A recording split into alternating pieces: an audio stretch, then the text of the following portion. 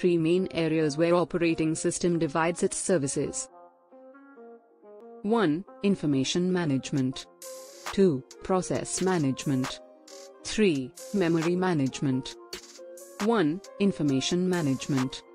Information management provides facilities to store, retrieve, modify information on various devices.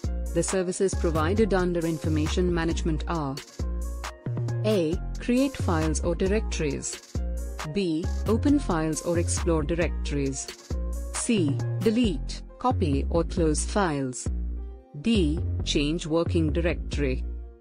2. Process management. The services provided under process management are directed to keep track of all running programs, called processes. In multi-user operating systems, number of users located at different terminals may execute different programs at a time.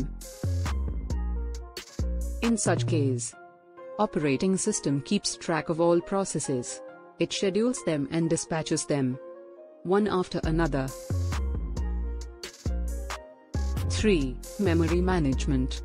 The services in memory management keep track of all memory locations.